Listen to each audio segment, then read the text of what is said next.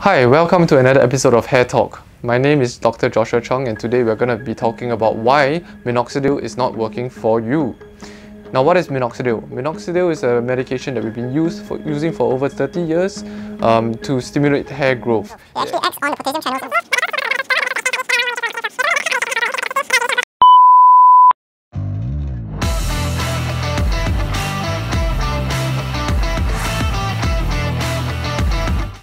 Okay, in short, we know that minoxidil does have a stimulating effect on your hair follicles by making it grow stronger and thicker.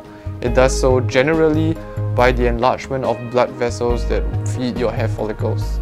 Some people who have told me that they have been using minoxidil tell me they have been using it for 1 month and they've seen more hair shedding. Now, what is usually not told to our patients is that this shedding is expected. When you initially first apply or consume minoxidil, we are expecting that around the 4th to 5th week, some of these weaker miniaturized hairs will shed, that's called telogen, before they then enter the anagen phase, which is the growth phase, where we expect the finer strands of hair to actually grow thicker. If you were to experience hair loss after starting to apply minoxidil, you would stop the medication quite immediately because you think it's actually not working for you. So what we usually tell our patients is that expect the hair loss between week 4 to week 8 and suddenly you'll notice that the hair fall dramatically decreases. Hang on, keep using the product, be religious with it, and you start seeing improvements in the hair growth by about week 16. What's largely quoted is about 100 days turnaround, so that's 3 months and a little bit before you start seeing hair sprout again. So minoxidil is available in a few different preparations or forms and you may have been using them. They come in a bottle with a dropper, come in a spray bottle with a nozzle or spray bottle without a nozzle. There's a foam version as well as a tablet version or pill version. So whatever version you have been using, you have to learn the correct way to use that in order for you to see results.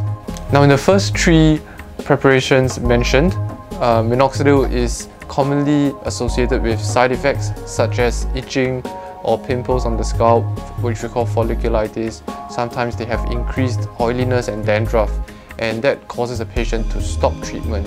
A good alternative to that would be the foam, which causes much less irritation on the skin and much less side effects, and the patients can still use that quite successfully for a longer period of time. But my favorite is the minoxidil in the oral version. Why orally dosing minoxidil gives you a better outcome is because it's convenient.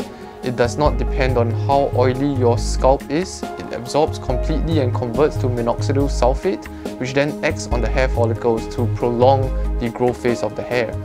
It is also something that you can take in combination with your oral finasteride, which is commonly prescribed to men, and thereby increasing the compliance rate. Apart from all of that, dosing oral minoxidil in a capsule or tablet form does not cause any irritation.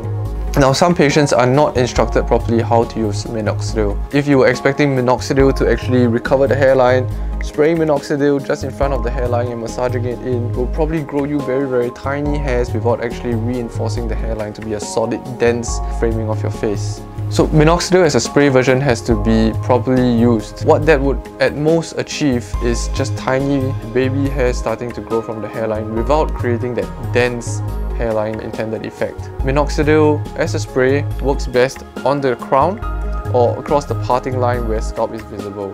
Topical minoxidil has to be left on the scalp for somewhere between 1 to 4 hours for adequate absorption.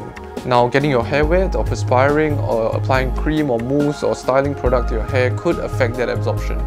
Apart from increasing blood vessel size, new studies also show that minoxidil releases growth factors at the hair follicle. These growth factors actually stimulate the hair follicle to produce good hair.